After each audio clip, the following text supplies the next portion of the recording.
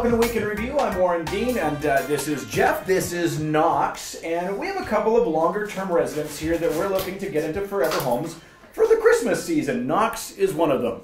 And Jeff, of course, from our behavior department, when people come and see Knox, he is a younger pup, but he does have some things on his profile that maybe people aren't sure of. He's barrier reactive. Explain to us what a barrier reactive dog is. So barrier reactivity comes from two places, typically fear and frustration. What he'll do is when he sees another dog, in Knox's case, gets so aroused that he wants to see them. So he just starts building that excitement up, until it develops into him barking, growling, because he's so upset that he can't go out. With it, it's a pretty easy behavior to work with. All you have to do is have another dog come within sight range, but at the point that he's not reacting yet. And then we just do something that's called counter conditioning. So we just let him see the dog and give him a treat. Let him see the dog, give him a treat. So that all he does is learn that being calm when he sees the dog is a good thing. Okay. And then we'll slowly build that closer and closer. If we come a little too close and he starts reacting again, then we step it back and work from a further distance again. As far as somebody at home, what can they expect and what can they help themselves to make it an easier transition? Definitely training classes with Knox, which is one of his requirements right now for adoption. He's a really smart dog who likes to work for food. So he already knows some of the basics like sit and down, but he'll just need continued work on that to ensure that he is a good and stays a good dog.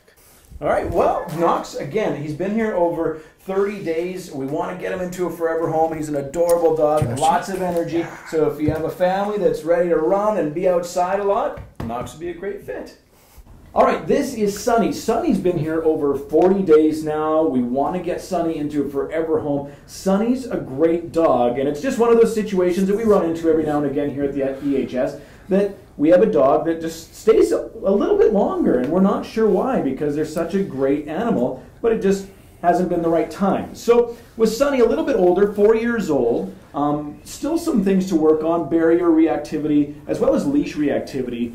Being a little bit older, is it going to be a harder thing to do? It's not something that's especially hard to work with, but it does require a lifelong commitment to working on it. Speaking from experience, because I actually have a leash reactive dog myself, it just takes commitment. We often use something called a halty, which is a head harness, and it just allows you to kind of direct their sight line a little better.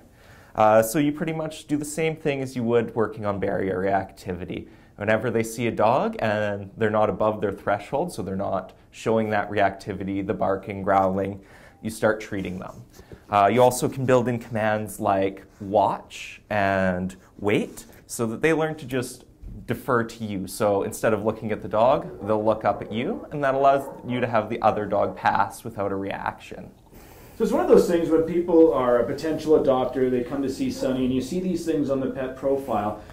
Don't be intimidated by them. We have a ton of great staff here that'll help explain everything to you and give you those tips to help you work with Sonny or a Knox and make sure that everything goes really well when you do bring them into your family.